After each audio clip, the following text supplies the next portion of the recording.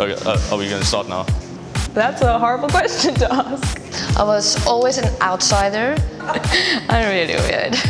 Always the odd one out. Quiet. Crazy and my thoughts are weird. You're crazy. Nerd, geeky, bookworm. Recluse. Oh, he's too sensitive. Not everyone always understands the creative side of the world.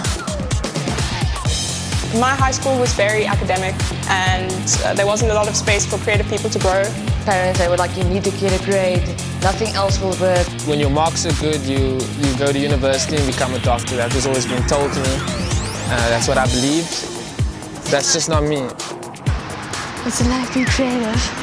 What do I do with my hand? I always felt like I was alive when I was making something.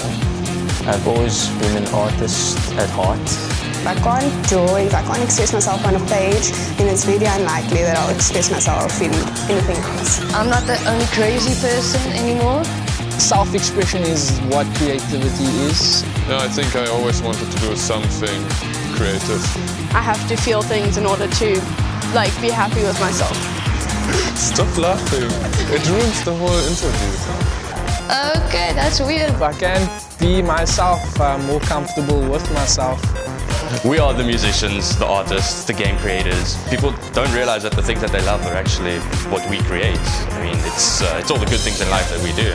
We make things beautiful. And just pretty much do what I love, which is fun. It's different to high school. It's better than high school. That's all I can say. I can't imagine myself anywhere else. And I have found a place here. The people here are limited edition. These are my people. Do we want to make it black and white? No. We can go black and white now. Okay. Well, I'm not editing it. Okay, let me restart. Did I screw up? But maybe that's the crazy talking.